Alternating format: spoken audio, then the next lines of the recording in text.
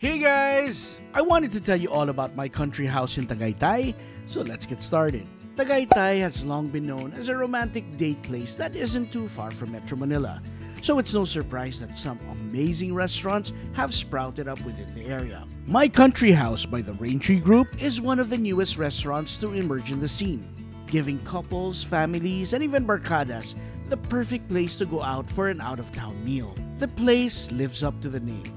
You get a homey and clean ambiance. With nearly everywhere you go, you'll find an Instagrammable nook.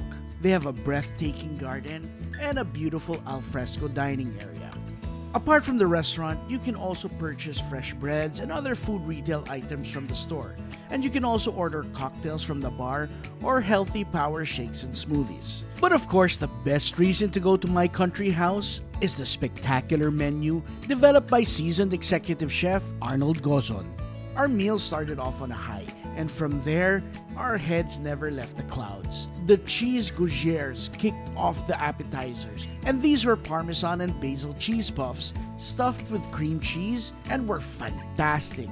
It had a nice creaminess to go with that fragrance from the herbs. Next, we had the seared foie gras canapes, which was served with a trio of spreads: fig jam, pineapple preserves, and sweet apple relish. The beautifully cooked foie gras was placed on sourdough crisp with a jam of your choice, adding a touch of sweet tartness to override the richness. Next, we were served the miso bagnak cauda, which was farm-fresh vegetables that you dip into the miso butter and anchovy fondue. It's a very interesting way to get a picky eater to eat their vegetables.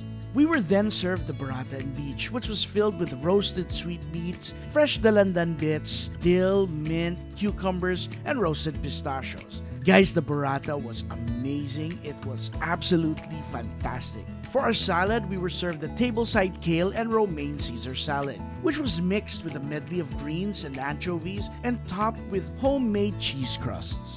Next up was the pasta dish, namely the truffled mushroom and cheese capelletti. These were house-made spinach mushroom dumplings packed with 3 kinds of mushrooms, slathered in cream, and topped with pecorino. This was one of my favorite dishes of the day. Chef Arnold began bringing out the mains, starting with the country chicken relleno.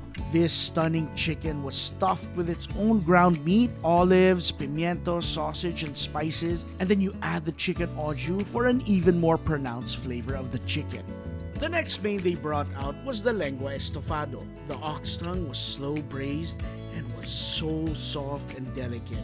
It was then topped with wild mushrooms and Spanish chorizo and green olives. Another one of the main dishes that blew me away was Chef's famous melting salmon. I'm assuming it was so named because of how beautiful the cook of the salmon was, that it felt like it was melting in your mouth. The saffron seafood paella was fantastic. Di sila nagtipid ng seafood, as you guys can see. The paella was filled with prawns, mussels, and squid and was incredibly flavorful. And the steak that chef brought out was an impressive 21-day dry-aged bone-in U.S. Angus ribeye, which weighed almost 1 kilo. The cook and seasoning on it was spot on, and the sides that it came with was also mind-blowing. You could even order a cochinillo from My Country House, and they did a great job of roasting that baby pig. The skin had a stunning crunch to it, while the meat maintained a moistness as well as the right seasoning for you not to need some sort of sauce or vinegar.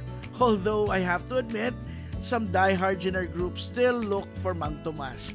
Finally, to top off the menu, we tried the profiteroles, which were pastry balls stuffed with chantilly cream, then drizzled in a warm white and dark chocolate sauce, and served with vanilla ice cream and topped with crushed pistachios. And the lighter-than-air canonigo was further amplified by the decadent dulce de leche sauce. With its beautiful open-air dining space, picturesque garden, and mouth-watering food, expect My Country House to be the quintessential restaurant that defines the beauty of Tagaytay.